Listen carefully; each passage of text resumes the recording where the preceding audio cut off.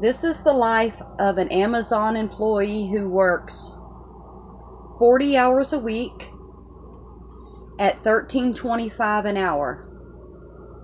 I'm going to start off and I'm going to show you my food cabinet. These groceries here I got months ago. I have some refried beans. I have a can of corn, some tamales, some soup, and some tuna, and a little box of Triscuits. I have a stale box of cereal, one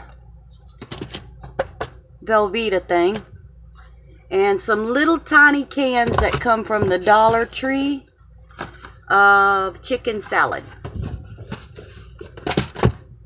This is my food cabinet. I'm gonna pan over here so you can see that there's absolutely no other food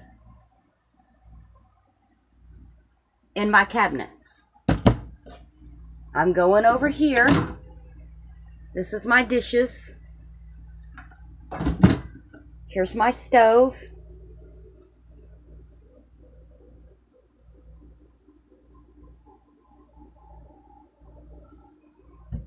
These are some of the pill bottles that Amazon's doctors have issued to me for my workers' comp injury. And on workers' comp, I only get $246 a week. And here we have more pill bottles.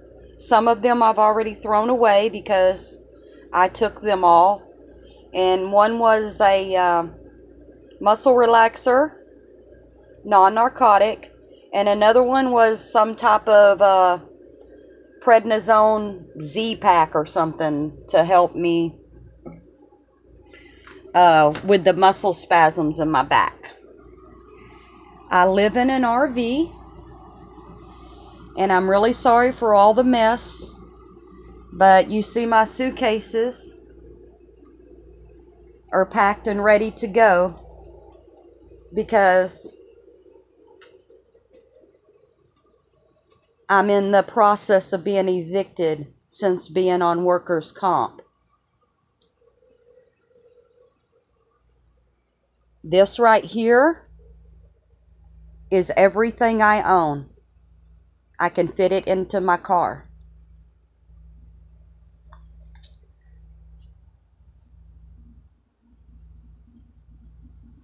This is the bathroom to the RV, the bedroom, the toilet area, and the shower.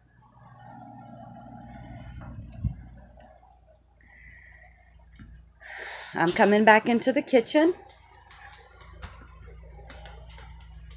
and I want to show you what $13.25 an hour gets you.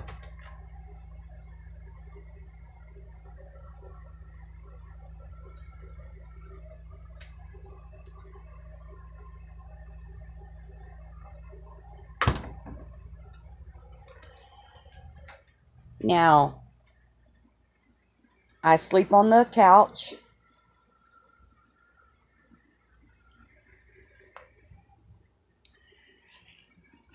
And now I'm sitting on the couch.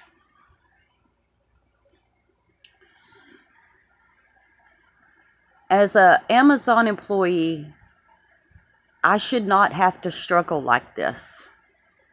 And the reason why I've struggled so much is because Amazon kept taking me off leave and putting me back on leave. Taking me off leave and putting me back on leave. And this has been going on since November the 11th of 2017. I've gotten behind in my rent. And I have that paper right here that I can show you. And show you that it is currently dated. And I just got this put in my mailbox on May the 1st.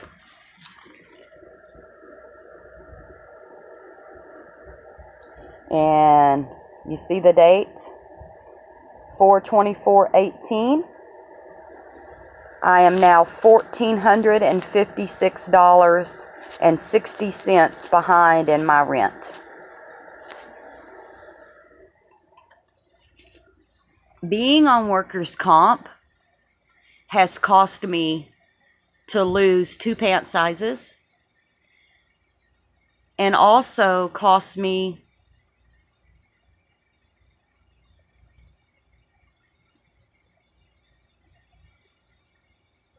to be homeless.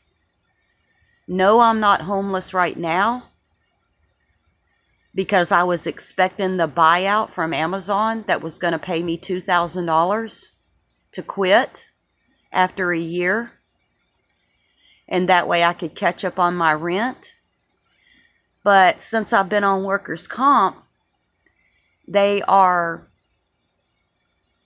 finding some type of loophole that because I haven't had 1 year of continuous employment, that I might not be eligible for the $2,000. And I was going to use $2,000 to catch up on my rent. And of course, buy me some groceries. I live very frugally. I have a car, a 1997 Ford Taurus, and it is a V8, and it does suck a lot of gas. I have my car insurance, which is $28 a month, and I also have a phone bill that is $40 a month. And that's all the bills that I have. But when a full-time Amazon employee is only technically allowed to eat every couple of days just so I can make my food last longer, something's wrong with our society. I don't qualify for food stamps because I do have a full-time job. Yes, I could go to the food bank and get some food, which I have done. But it's not food that I can prepare because I don't have the extras to put in the food, such as milk, butter, and whatever else I can make a meal with. It's not meal preparation food. It's cans of yams, cans of kidney beans. And I know that if I get hungry enough, even though I've never ate a yam, I would probably open it up and eat it.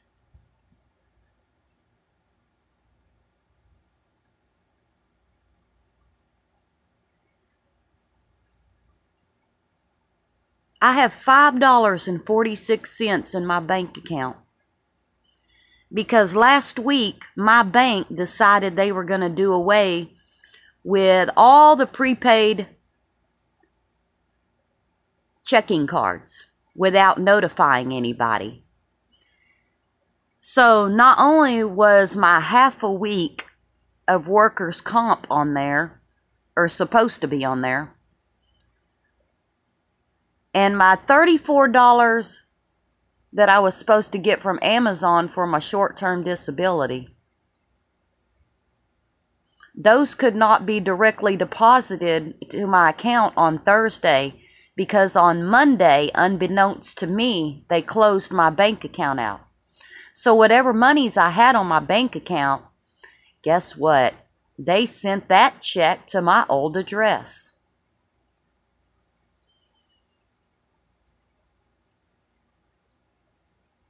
So now the bank has to wait until they send that check back. And then they can reissue me a new check to my current address. Amazon and Sedgwick both told me that when they direct deposited my workers' comp check and my short-term disability check of $34, my workers' comp check was $105, that they cleared the bank. But yet I don't have no money. I have $1 in my purse, and I have $5.46 on my new bank card. I have no food, and I have no gas. And I'm a full-time Amazon employee. The newest thing that I found out last week was that Sedgwick, the peer review group that Sedgwick outsourced all of my medical bills for. I've been on workers' comp for 6 months because I injured myself at Amazon. They outsourced my medical records to a peer review group. And that peer review group looked at my MRI taken 6 months after my injury and looked at my medical records and determined that I was not injured any longer through Amazon, and that Sedgwick needed to cease and desist my payments to me immediately. Now, mind you, I got this email the same day I found out my bank account was canceled, which was Wednesday. I called my son, he's 24,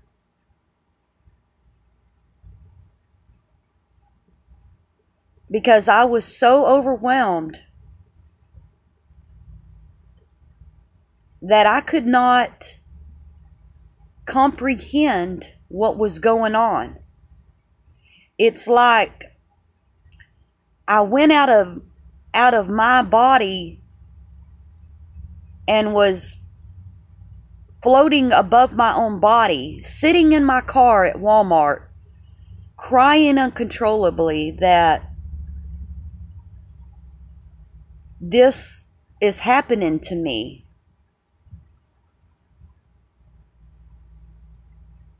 So I have been without food now for a couple of months.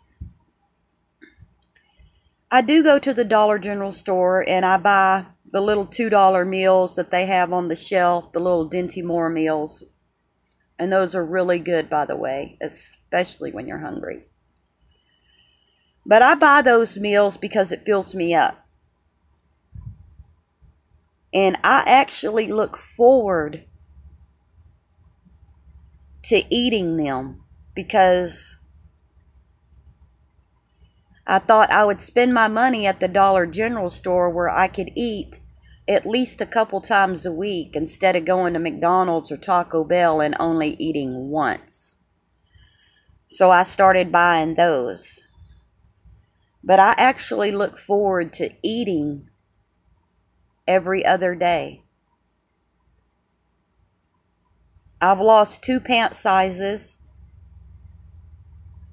My jeans won't stay up on me. I have to use a belt with extra holes poked in them now because my pants won't stay up.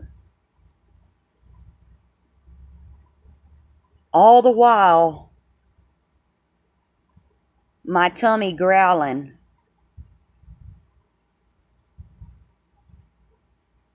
And trying to make it through another day without having to think about food or how I'm going to pay my bills. And my landlady gave me until I come back off of leave till May 22nd to come up with the whole $1,400. Well, I had a plan. And my plan is I was getting $246 a week from workers' comp. And I was going to give them $200 a week up until May 22nd. And that would have at least paid off half, if not most. You know, $800, it would have paid off. But Wednesday, I told you I got the letter from workers' comp saying that they had stopped my workers' comp and that my injury was due to old age, not work. Well, I'm 49 years old, and I have never been sick a day in my life. I don't go to the doctor. I don't have any injuries. I don't take any medicines on a regular basis up until now. I've had to be put on anxiety medication because of everything I've dealt with Amazon. I felt like I was literally having a heart attack. I almost went to the emergency room a couple times because it felt like my heart was speeding up, like it was going to just explode or pop out of my chest. And I managed to calm myself down because I knew what was happening to me was not good for my health. And I went to my OB doctor and I asked him to put me on something because I couldn't handle it anymore. And he hesitated putting me on anything because his exact words are, he didn't want to be known for, you know, passing out medicines for anxiety or depression or anything because he's an OB doctor. Well, that's fine. I can understand that, you know. And he had to code it something different on my paperwork so my insurance would pay for it. So he checked menopause, even though I've already gone through menopause 10 years ago. Early, I know, but I did it. I'm one of the lucky ones. So I've been on Celexa now for 2 months. And let me tell you what. Emotionally, I don't feel any different. Yes, it has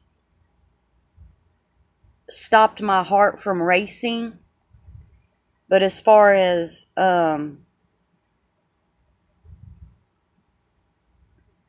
being beneficial to my psyche, it has not. My mind constantly wanders. I have racing thoughts of, yes, suicide. And Wednesday, I wanted to take my car and drive it off of Eagle Mountain Dam so bad because I couldn't handle the stress anymore. I just don't understand how they think that one person could handle so much stress when I'm already doing horrible. And it's not like I blow and go with my money and I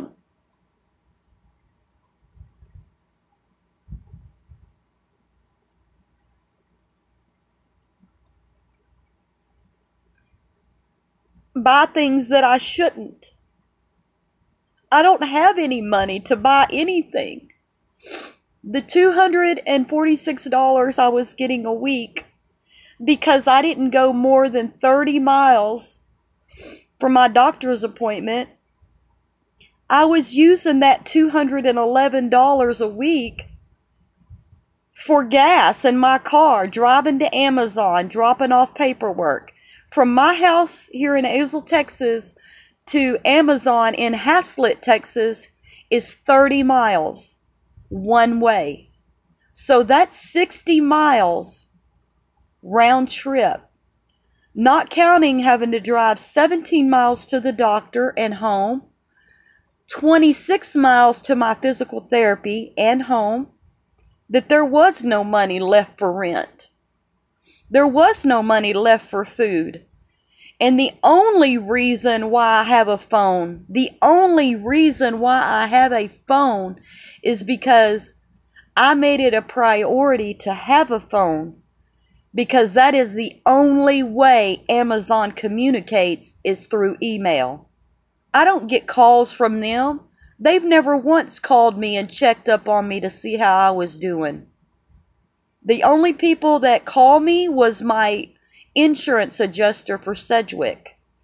And that was to let me know the prognosis of my case, whether it be good or bad, or switching doctors.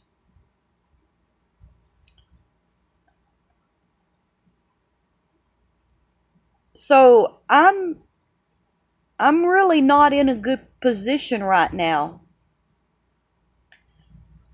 So in less than 2 weeks, I'm going to show you what I will be living out of with all of my stuff as an Amazon employee making $13.25 an hour.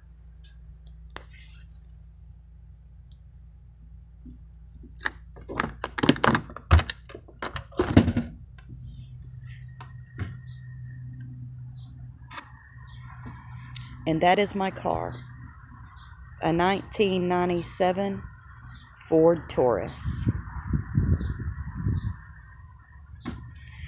And this is my RV that I live in.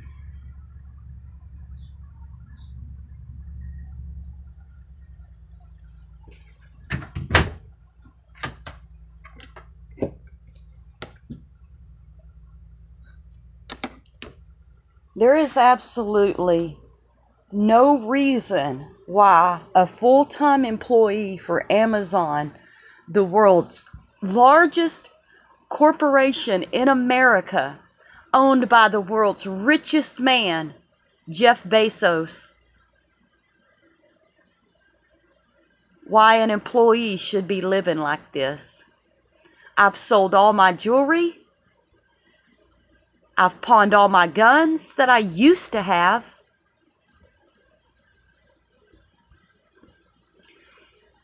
I have nothing of evidentiary value. Nothing at all. And I'm about to the point where I'm going to go down to the plasma center and donate plasma so I can buy some groceries. I'm not asking you to feel sorry for me. I didn't ask to get hurt at Amazon on their faulty equipment either. I just want you to be well aware of people really live like this. This is real.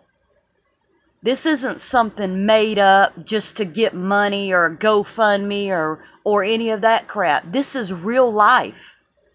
And this is how real life people live. We don't live on a high horse up in a mansion somewhere, eating steaks every night or eating out. So while Jeff Bezos is enjoying his steak every night, I want him to know personally what I'm going to be eating for supper tonight. Let's see here. I have so many choices. Crackers and cheese. Sounds good to me. I could eat some tuna fish on some crackers, or I can dip the crackers in some refried beans here. That, my friends, is corporate America.